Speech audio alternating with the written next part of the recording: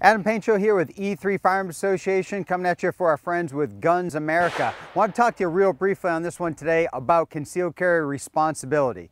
So concealed carry, the key word there is concealment. Of course, you have the carry aspect, which is having the gun on you, but concealment is really the important part. I see a lot of people out there carrying, all right? That should be a problem right there, right? So you should just pick up on that. If I can see that you're carrying and it's supposed to be concealed, then it's obvious you intend it to be concealed. That's a problem.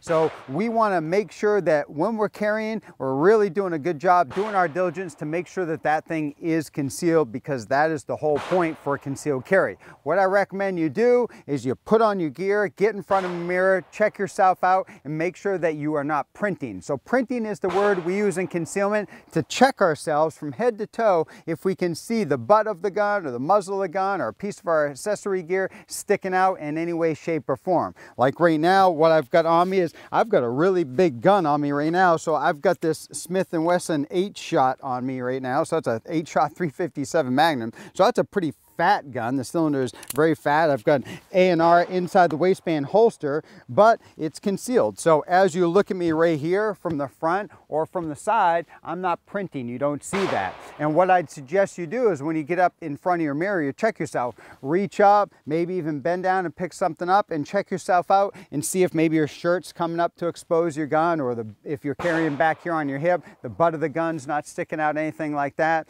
So that's your responsibility as a citizen. If you're carrying concealed, concealed means concealed. So do your best to make sure that your gun and all your accessory equipment is concealed. That's going to be the important part out there of concealed carry. So stay safe and carry confidently.